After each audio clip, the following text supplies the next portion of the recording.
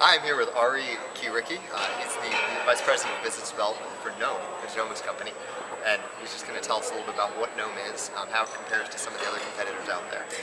So I guess first, just how is Knome different than 23andMe or Medgadget in the personal genome sequencing world? Right, so we're different in that we do actual sequencing. We don't scan the human genome, we sequence it. And the only way to do that is to use one of these next generation sequencing machines. So what we do is we have exclusive access to 32 $600,000 genome analyzers built by Illumina.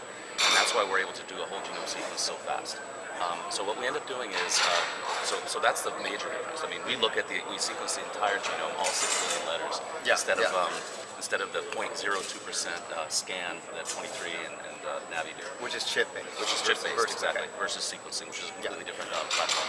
And then the other thing that is different, I mean, from a tech perspective, which is very cool, is instead of a central database that Navi has and 23 has, where you have to go to their central database, your data is stored there, if there's an update, you have to go to that.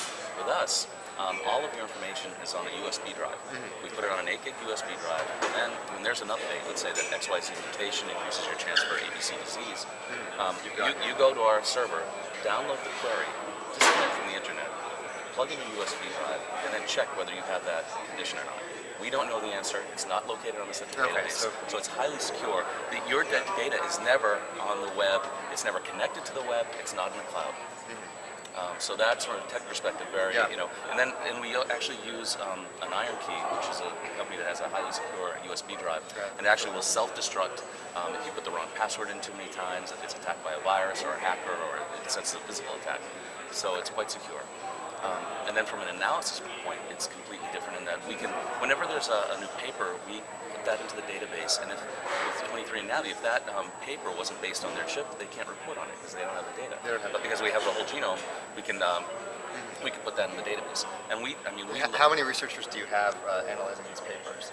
Geneticists working for Knome? So right now we're interpret these results. Yeah. So 90% of our staff, we're just under 20 people, but they're all, other than our corporate attorney, our CEO, and myself, everyone is a bioinformatician, or a software developer, or a database guy, and and we're hiring, and we're doing okay.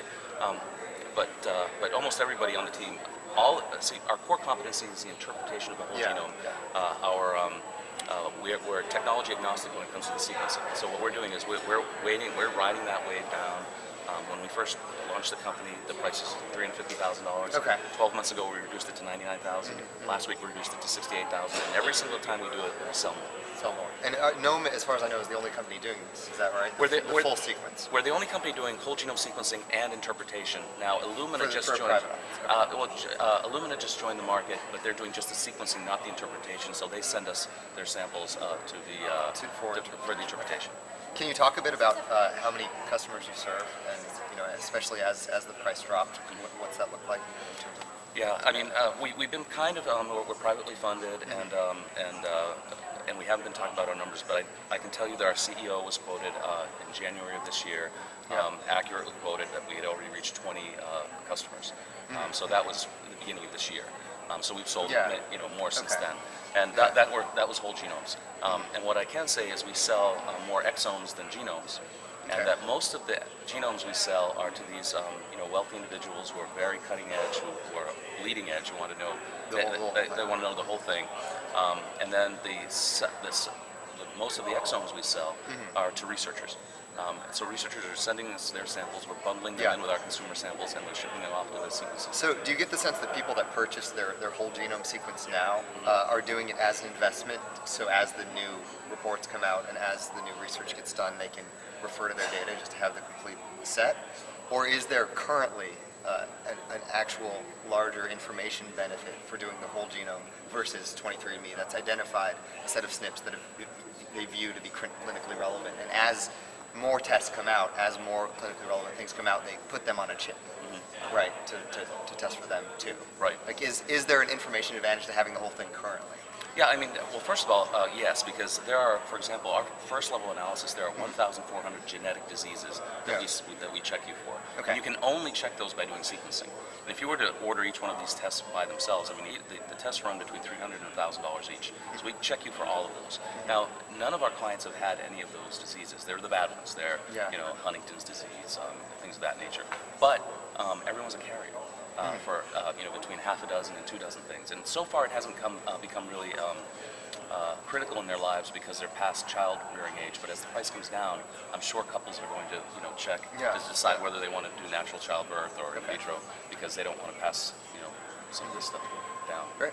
And as prices fall in the sequencing world, you'd imagine a point where you'd have 23andMe or NavGenix offer the full sequencing. Yeah. At that point, how do you think Knome will retain its competitive advantage?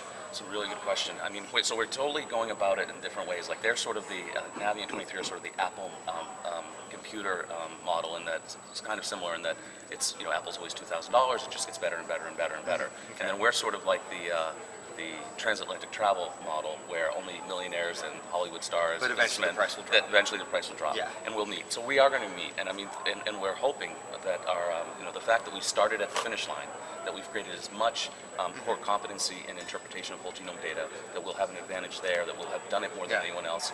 And then the second thing is the idea that each individual owns the data.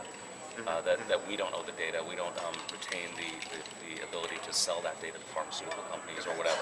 So that may in the future become our competitive advantage. Great. Well, thank you so much for chatting. Oh, it's my pleasure. Hearing about this new burgeoning field of personal genomics right here at TEDman. Yeah, thank you so much. Great.